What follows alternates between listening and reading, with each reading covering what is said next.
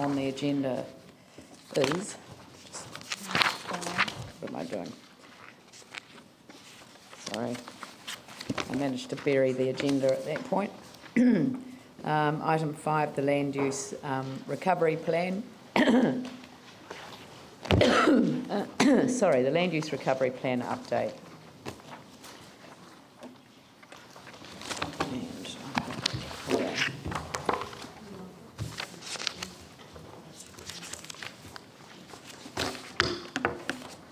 And we've got Mike and Richard at the end of the table. So has anyone got any questions that they'd like to direct to staff on the report that we've got? Andrew Turner. Thank you. Referring to 6.1.5, can we find out, please, who are our representatives on that steering group? Who actually attends that steering group for council? Certainly. Through you, Madam Chair, it is Ron Clark in the City Environment Group, Carolyn Gallagher in Community Services, myself in Strategy and Planning, and I'm also the Chair, and Sharon Threadwell in the Building Services team. Thank you. Phil Clearwater. Just in relation to on page 5, 6.16, in terms of your recommendation, the work that's ongoing, explaining the work to the community, it just seems to me, while, for example, the district plan has been well, there are many workshops on that for the community, but the part of the LERP in that, it just doesn't seem to me to be, there haven't been specific, I guess, information often to the community, and that's come up in the workshops that I've attended. So just wonder if you could explain perhaps about, well, what we are doing, but also how we might be able to enhance that as council. Through you, Madam Chair, as you're aware, the LERP itself has been gazetted by the Minister, and that occurred on 6th of December last year, and there were a couple of rounds of consultation prior to that occurring. So at the moment, the work that we've done is really explaining it to the details of what's in it to professional institutes. We've done presentations to some of those thus far. We've created information sheets to answer some of the questions that people have about the specific provisions within it. But we're not going through an active additional consultation plan because that was done in 2013. But there's certainly still some ongoing work, but nothing in comparison with what's happening on the district plan review. Right. Perhaps just picking up, I think, on your sentiment, Councillor Clearwater, and that is, so I think I gather what you're saying is, so how do we better connect what we're talking about in the city plan to some of the LERP drivers that are leading us down that? So that's something we can take up in our consultation programs on the district plan and make sure those linkages are perhaps a bit more explicit, because the LERP, along with the previous district plan and the UDS, are key drivers into the review, so we can pick those up. Obviously, the district plan is one part of the LERP. So on the exemplar projects, we're having a lot of conversations, as Richard said, with those people who are involved in those specifically. Thank you, Mike, because I think the community reaction is that they had no idea really of the power of the powerful influence of the LERP on, I guess, their democratic opportunities to comment on the district plan. Jimmy Chen. Thank you, Mayor. Regarding to the staff recommendation 6.1.1, here mentioned the minister, may undertake minor amendment as attachment 1. Whether the council has been engaged with the SERA staff and they report to the minister, they all agree this minor amendment, especially in attachment 1. So attachment 1 just indicates some minor amendments to the statutory provisions that were introduced through the land use recovery plan, and most of them are pretty minor issues. I mean, some of them are as small as capitals and that sort of thing. The Minister has indicated he would like a process to, a single process to make changes to those. So Council's one of those parties. There's probably some minor amendments that might need to be made in terms of Waimak, Selwyn District as well. Yes. we're not quite sure at the moment in terms of how that process is going to end up, but basically those are the ones that we've identified within council. So, but it'll be the minister's decision as to whether he makes them. Glenn Livingston and then Ali Jones. Thank you. I have two questions, if I may. The first is around the community housing redevelopment mechanism in reference to page 11, where what has been struck out is the residential units are proposed, where there would be a mix of at least 2 unit size types. So I'm just querying why. In the bullet point at the beginning of the report, it says that this flexibility which we had, if it went through, would in fact turn to kind of suppress their own flexibility when it came to Housing New Zealand. Are you able to just tease this out a bit? Is this a kind of a push towards homogeneity, or why isn't there this kind of flexibility in the typology? I think, I mean, this is obviously a decision that the Minister made. It's hard to know. I mean, it may suggest more uniformity than we otherwise anticipated. It may also be that the Minister decided that he didn't want to be bound by that level of prescription. It doesn't foreclose that mix happening, but it doesn't specify it either. So, you know, it's hard to know. But I mean, certainly when we look at what Housing New Zealand are talking about, they continue to develop a mix of housing types in their proposals. But, yeah. Thank you. The second question is about the Wairakei's proposal there, and we can see the grey area representing the operative LERP HRM, and my question there is that it seems to me there are 2 quite different communities of interest that are being put together, that distinctly laid out in the red and then the blue. Do you know the reasoning for that? Well, I think perhaps the question's relevant to all of those areas. The Minister, as we understand it, when he took the final agreed versions that the council had offered and a significantly larger area of land incorporated, I think at the end of the day, the blue line was a compromise that the Minister was able to reach with his Cabinet colleagues. I can't answer specifically why he chose that particular area. We certainly had some discussion with his officials around what were, if things were going to change, because there was a direction from Cabinet to change, how we would, what sort of boundaries we would best work with. And so the outcome for all those areas where there's been some expansion has been, I suppose, a sort of a solution that's been derived based on Cabinet's intention to grow the areas slightly. It did kind of look to me like it was just to create an impression on the map that there was a line, you know, but that the line made sense. Yeah. That's what it looked like. Well, some of them are. In some respects, and I don't know the communities particularly well in that area, but some of them are sort of taking them out to potentially more logical boundaries, more understandable edges, but some of them, but the fundamental driver was a reflection by Cabinet that they wanted to have a larger amount of land incorporated in that function. Ali?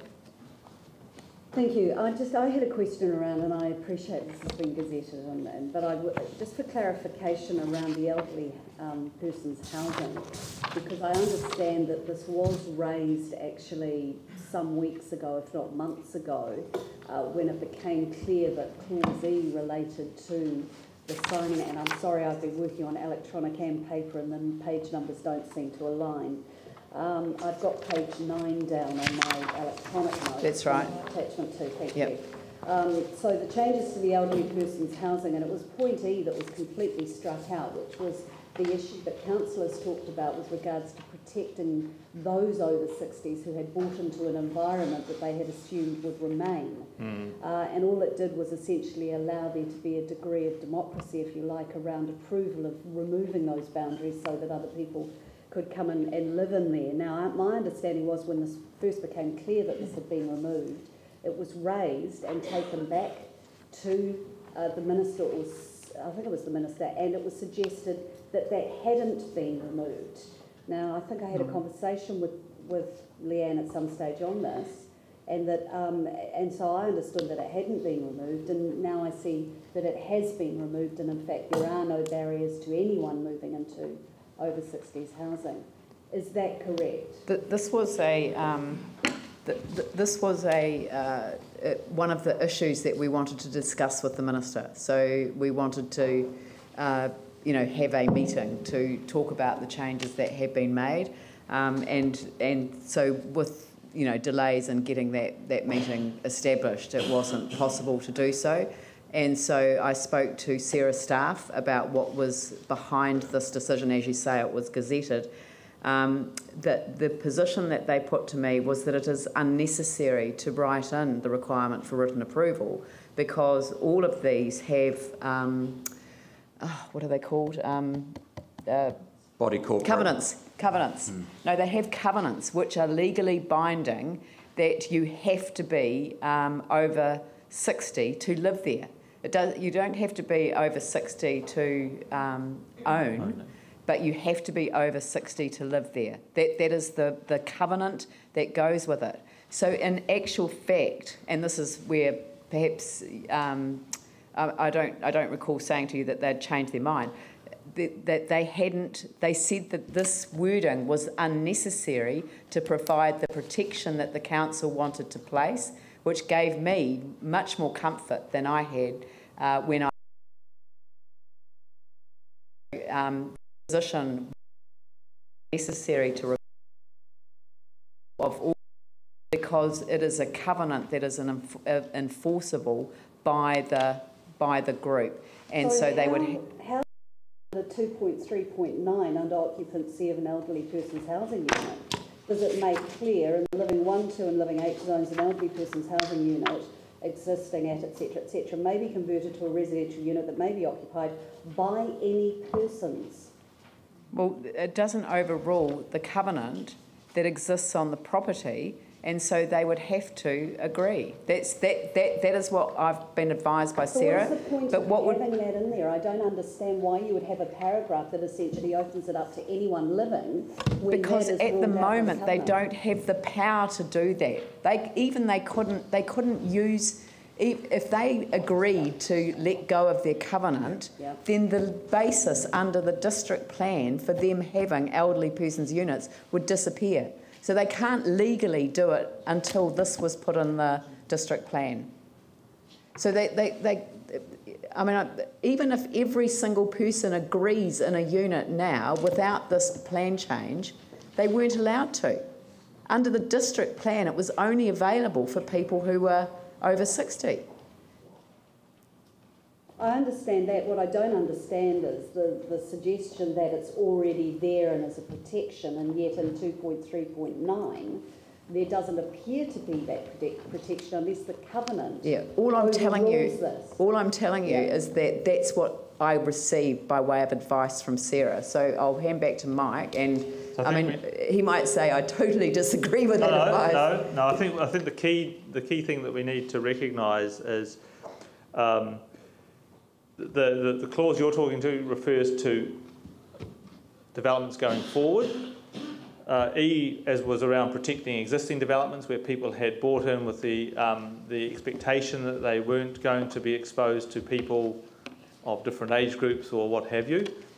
However, as Leanne has rightly pointed out, even new ones, if a group of landowners decided through their body corporate to restrict their occupancy to older persons or to left-handed people, they're entitled still to do it. So the protection was very much around what protects currently. So people, and that was the debate I think we had around the table with councillors, was about protecting existing people. So that's reliant on the existing body corporate.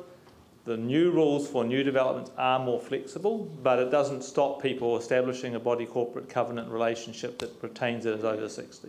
But forgive me for sounding obtuse, I still don't understand what that first paragraph there provides for. I mean, At the moment, you can't have a development with residential units this size that aren't elderly persons units. That was the pre-existing one. That's what I'm saying. Yep, no, I understand. Yeah. So to have it available for others other than elderly persons, we needed this rule change. This adds more flexibility. This is only about the protection was only for pre-existing ones. right, okay. But this is the advice that we've received, but I think that what I'm hearing is it'd be useful to get written advice from Sarah to confirm their position. Yeah. So and that is actually something that I think would be useful. So if you could make a note of that, Mike, that would be great. Can I just follow up on that point? So for those units that are elderly persons housing now, in terms of protecting them, is there always a body corporate? I mean, I suppose the answer is there should be, but there may be instances where there hasn't been. But in the majority of cases, and by intent, there should be. So I should also point out that under the temporary OIC, there's a current exclusion as well, but that does expire. Okay, so for those that exist, they can still, if they wish to, under their covenant, keep whoever they want to within that community. Yes. Yes. And not allow new ones in. Yep.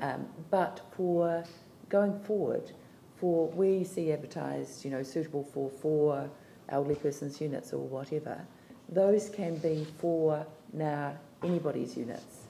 Is that the major change? Yes. Unless they choose to enforce that again through some form of legal document to create that same exclusion. But for a developer taking a relatively small section and putting 4 units on, they can now be for anyone. Student flats, right. whatever. Thank you very much indeed. Yanni.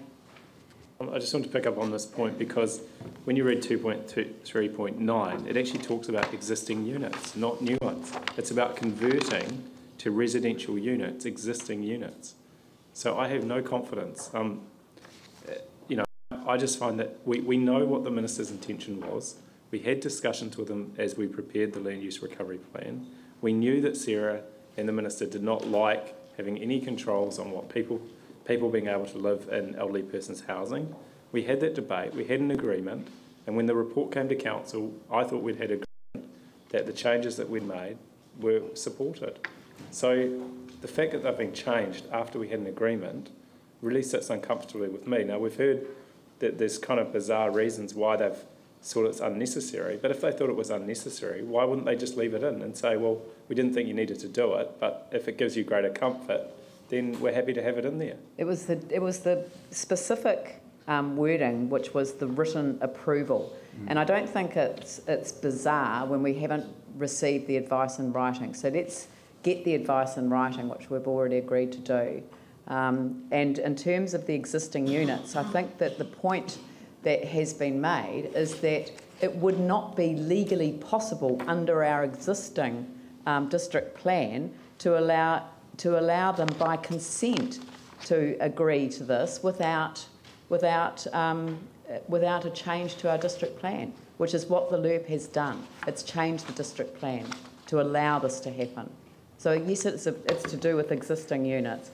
What we've been advised orally is that the covenants that people enter into about who can live in these units, and I know that this occurs throughout the city because I had people approaching me about, a guy inherited his mother's unit in one of these complexes after she died. He wasn't allowed to live there, even though every single person in the unit was more than happy, in the set of units, was more than happy that he did.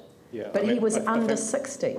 We've had this debate. We had this debate as part of the LURP being, us giving support to the LURP. We were really clear as a council about what our bottom lines were. And I just feel that it's, that agreement that we had has been broken. I was interested, Michael, in your comments that you were aware that Cabinet were making changes to the wider area. And I just was wondering why that never came back to us as elected members, given that one of the major issues we discussed was the concern about the extent of the areas that removes effectively the right for the public to be involved. And we had very detailed maps around the number of privately owned houses versus publicly owned. and we actually had agreement on those areas. And I was really surprised to hear you say that the staff were aware that you knew the Cabinet was going to look at bigger areas, and it never came back to us, given that that's fundamentally something that we decided, again, as agreeing to the LURP. Can I be very clear? I didn't say we knew Cabinet was considering it. We were advised Cabinet had made a decision, and we were asked for our advice about how those final boundaries would be drawn up. So Cabinet had made the decision to extend the areas.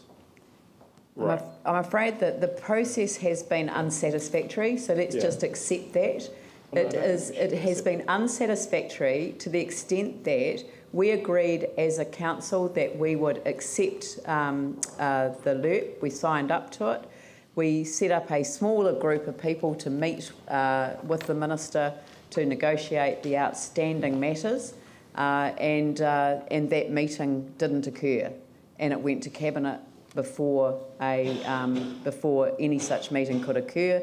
We have met subsequently to discuss the Order in Council and some aspects of this, but not all aspects of this. And unfortunately, what has been missing has been a report generated out of a meeting with the Minister on these particular matters, and it just simply hasn't happened. And I'm going to accept, my share of the responsibility for this. There's nothing I can do about it. The meeting simply didn't take place. Kind of calls into question our whole working relationship with government if we cannot have a meaningful, good faith discussion and agreement on doing things where this is what happened with the cost share, it's what happened with the blueprint, it's now happened with the land use recovery plan. It's just, I don't accept it. I think it's completely unacceptable that we are constantly put in this position. It is unfair to our communities who actually are losing democracy. This is about doing things to communities rather than enabling them to be involved. And I feel very strongly that at some stage we need to stand up and say we do not support these processes. Can I just ask the final question, is when is the Order in Council going to be made public so that the community can see what the Minister is intent on doing in terms of the district plan review? Because that is critical to the people. We've got hearings next week and we still don't have any publicity around the process that government have decided we will have happen to our communities. So when will it be made public and what is the communications around it? We don't have a confirmed date yet from the Crown. Yeah. Next week. Well, we may have to revisit hearings, that. Just to be careful. Our meetings start next week. Yes. Yep. To take into account community feedback. Yes. And the community have no idea what the Order in Council that government have done says. In light of that, it may be that we have to revisit what we are doing next week. So, this is, there are enormously challenging issues, and I just want to kind of go back just a moment in time to last year when it became very clear that with a new council being briefed on the government's intention around residential intensification and the design-led proposal, certainly I had completely misunderstood what the government's intention was. That once we had, a group of us had had a meeting with the Minister, I became much clearer in my own mind what the government was actually proposing. And you might recall a meeting that we had with the Minister where all of us were present, and we heard really what the alternative was and the explanation that I was able to make to the Minister that the difficulty that the council was confronted with was that we couldn't talk about what the government wanted to achieve in terms of completely rewriting the district plan for intensification virtually across the city as an alternative to us having some democratic input from the residents of Christchurch around specific intensification proposals that were, as we said, design-led, to be sensitive to the environment, particularly in those living one zones where people were going to be, needed to have a buffer, as it were, between a more intense environment where there was significant chunks of land ownership. And so, and out of that meeting, the minister allowed us to talk publicly about the alternatives. And I thought that was an incredible step forward. And I believed that it was the beginning of a new relationship with central government, something that I hadn't observed as an outsider looking in, between the elected members of this council and central government. I thought it was a major breakthrough. So I know that people are going to express, sort of disappointment about some of the detail of the changes that were made subsequently. But when I reflect on if the government had not waited for the new council to be elected, then we would have had the entire district plan rewritten, and it would have included intensification right across the city, and in fact would have even picked up areas where we would have had constraints on sewage and water delivery, which would have had massive impacts on the capacity for our city, and no mechanism for resolving that. So look, I'm not sitting here being an apologist for anything other than there was a previous history which was deep seated, and we are in a process of moving the relationship forward. And I think we've made significant advances. But it is clear that there are aspects of the next phase, which are, the fact that the Order in Council isn't ready yet, and that there are possibly reasons sitting behind that we may have to rethink the whole process on our district plan review, because I think the question that Phil Clearwater raised before has really highlighted an issue, which is the public don't see the connection between the land use recovery plan and what the government's intentions are around intensification, which we now see are bigger than where we had agreed. And secondly, the district plan review. And there is a high level of connection because one is driven off the other. But what's been difficult for me coming in as an outsider coming in here is that my driver has been around the natural hazards chapter, and I'm not satisfied that the public truly understand the nature of the risks and the mechanisms that are available to a council under a district plan to address those risks, and what the shared responsibility is between the populations that are exposed to those risks, the wider community, and the costs of addressing some of those, and how on earth we get to a sort of almost like a shared learning and understanding of what our roles are as a city going forward. And it is a hugely challenging issue, but I don't think that we can do justice to it in the time frame that we now are under, because of the fast-tracking process, which, I'd love to use the fast-tracking at the end, because I'd really like to not go through 5 years of hearings and appeals and further hearings and further appeals. I would really like to, though, spending a lot more time with community, having input. And that's now, for me, not just the natural hazards chapter, but it's the residential chapter and the commercial and the industrial, and in fact a combination of them, because I still think that there may be some sense in having a Woolston chapter, for example, to deal with the multiplicity of issues that all integrate in one place. But I'm sure that the expert planners are looking at me rather suspiciously when I say that. Glenn. Thank you. Just briefly, I think a key word the Mayor has said is relationship. We're never going to have the perfect relationship with any government. The thing is, we've just got to keep it going.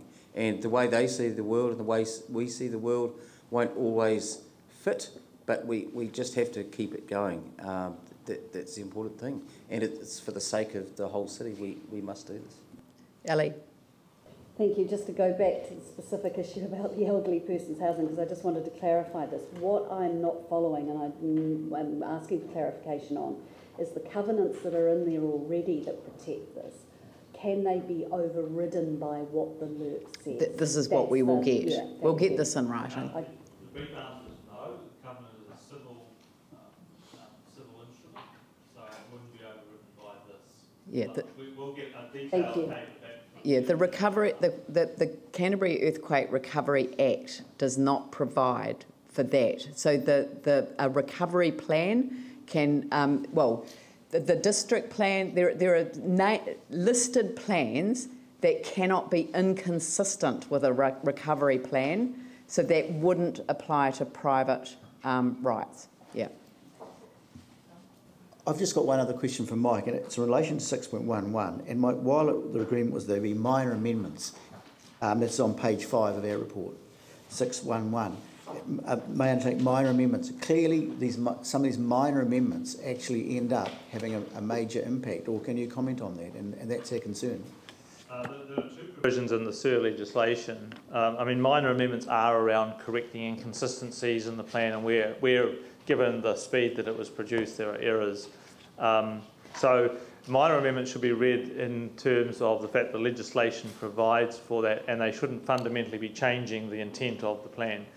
There is a provision in the SIR legislation that allows the minister to amend a recovery plan, and that's where he would potentially be amending stuff that is material, but that he does have to consult on that. There is a process, including, I think, public consultation, Richard, that he has to go if he wishes to amend his recovery plan, as opposed to correct his recovery plan. Just one other point to note is that there is a review of the LURP in about a year's time, so March 2015. So some of these issues may be addressed through minor amendments. Council may be able to do them as a minor amendment through the normal RMA process, or there may be things which the minister could change in the interim, or they could be picked up through the review of the LURP. So I'll move the motion. Do I have a seconder for it? Glenn Livingston? I'm not Councillor Manji. Sorry, I just said I wasn't Councillor Manji. I just got written up as Councillor Manji. So, is there any debate? Yanni? Thank you. I appreciate that we're just receiving this information, this report for information, and there's no decisions being asked of us today other than simply to receive it. In effect, we're basically being told what government's done to our city, and I don't like that one bit, but as has been said, it's already been gazetted, it's already been done to us, and there's really very little that we can change at this stage. I do think what's really important, though, is transparency around the processes going forward. And I think, the difference between us and government do things in secret, we do things in public, and that is that is causing stress on our communities who do not simply understand what government are doing and how they're making decisions because of the lack of transparency that exists. So when you talk to people in the Avonhead area around the increased industrialisation out by the airport, when you talk to people around some of these areas where huge intensification as housing is going to occur, and the reality is that government have actually made many of these decisions without any public process. So, I'm really concerned about the LURP. I've had concerns from day one. I did my bit of compromising so that the council could support it. I've learnt my lesson. I certainly won't be doing that again because the agreements we had with government, in my view, have been undermined. The fact that they've removed things like assessment criteria, I think makes a mockery of the idea that somehow this is design-led. The reason that you would remove assorted assessment criteria is to get away from design-led. In fact, ironically, in one of the reports we've got on the agenda today, actually around the meadow fields, if you look at the best practice, what I think is quite a stunning proposal around best practice of building neighbourhoods and communities, you have a mix of housing typology, no more than 3 houses in a row in areas where you've got a number of units. And just think back to some of the Housing New Zealand days of the past, where you've got entire neighbourhoods that have the same type of character and housing stock that don't certainly look very attractive, but certainly create a huge area that looks all the same, all monotonous. Why on earth would you take that rule out of the land use recovery plan to put in to protect, to get a better design-led recovery? I cannot understand it, other than to say that it seems pretty clear to me that the barriers that the government saw around having more design-led approach, having a more community-minded approach in terms of enabling us to discuss things with our community have been removed, whether it's the elderly person's housing or the intensification or the wider maps that have been put in after we'd already had an agreement to have bigger than what we accepted maps originally. So, you know, I'm really not happy about this. I do think it's a sad day for our city. Again, things are being done to us. Democracy has been taken away. People's right to be involved in the future of their communities and of our city is being removed. And I think it's a really sad day for Christchurch. But we have to accept this information. And again, the order in council needs to be released. We need to be able to tell our community what the parameters are of the order in council. I do not believe that government would ever have got a way of rezoning the entire city. And in fact, I believe that that was just simply to scare us. In fact, they would have been judicially reviewed. It would have been challenged all the way to the Supreme Court if they'd tried to do something so outrageous. The community would not have tolerated it. And I think, you know, that we should not think that they've done us a favour by, you know, not doing that, because they would never have been able to do it, in my view. Phil Clearwater. I'm basically support the recommendations. I'm just going to flag, though, an amendment, and it's this, that I think a lot of the concern has been expressed about councillors not having up-to-date information as this has progressed. It just seems to me that, and we're clear now on who is involved with this internal steering group, and that's mainly at management level. And if some governance was part of that, so certainly sitting alongside that. So in fact, if we have, and it's not, I don't think it's any one committee, a group of councillors who actually work with that steering group to make sure, in fact, the things that Yanni has concerns about and a lot of councillors have expressed concerns about, so that in fact we get some traction on this rather than kind of like accepting it only as Yanni has indicated.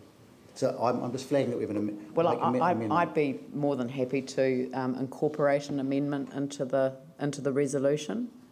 Would the seconder be happy with that? So, perhaps at the end, can you go down, add a new 6.1.7 and put agree that a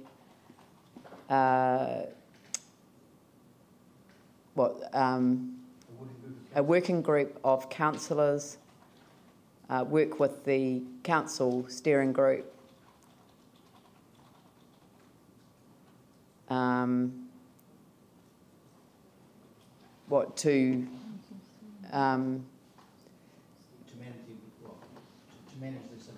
to oversee the implementation.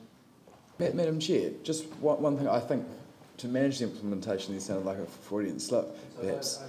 But okay, yeah, exactly, and I think that's just brings me to my slight uncomfortableness with this. If you want to, for lack of a better word, I was going to say stuff something up, you find a way to mix governance and management. The downfall of all organisations, really, so often is governance and management coming at loggerheads, and it does not lead to a better outcome. I do think that that we need to be overseeing this better. And so I don't agree with the intent of what you're saying, but perhaps just how we're going about it. I wonder if perhaps it's a reporting process or something like that may be more appropriate. Street and planning. Yeah, or even to all councillors, because I actually think that this, or a reporting process via the chief executive to the committee of the whole. Yeah, but a small, nimble group of councillors. You know, I just think it's about building trust. So I agree with you. I quite like this idea. It doesn't interfere with the work of the council, but it does provide a direct link point, and I think gives people comfort both ways. So I think having councillors on a steering group, like a steering group, is inherently a management-led approach to... Well, I don't mind what the name of it is. Can I just comment that in fact it's a steering group to it's a working group to work with. It's a working group. It's a working group. Is that okay? It says a working group to work with the council steering group. Well, as long as Can I also comment that... As long as all of a sudden you're not having councillors on a management steering There was group. no intention of that, and that isn't, the wording isn't that way. Can I just comment that unfortunately our current committees, in terms of the way our communities see us, are not cutting the mustard. And I'm really suggesting there needs to be an overarching group at governance level to actually be involved with this whole issue, rather than at just receiving reports from time to time. Yeah, I certainly, I don't disagree with what you're saying, but I think it's just about how we need to be very, very careful about how we go achieving that, because we don't want to undo good work along the way either. You can think this can work with the steering group? Yes, I think the steering group is...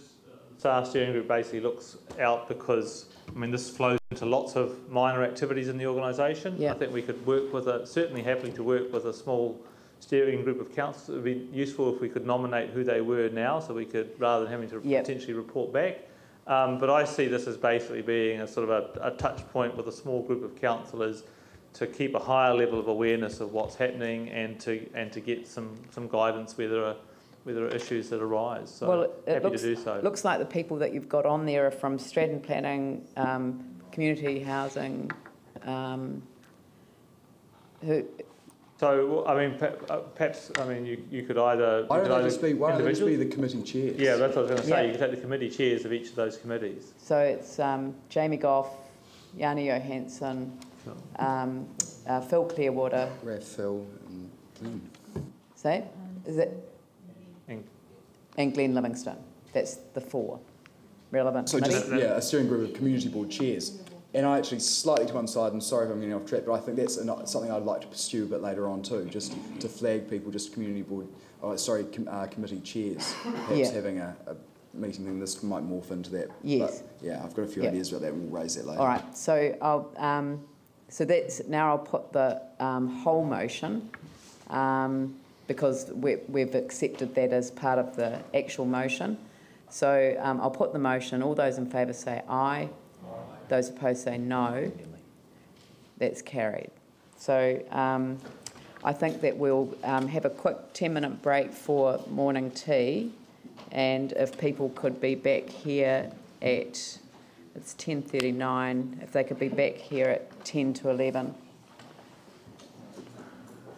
I'll go to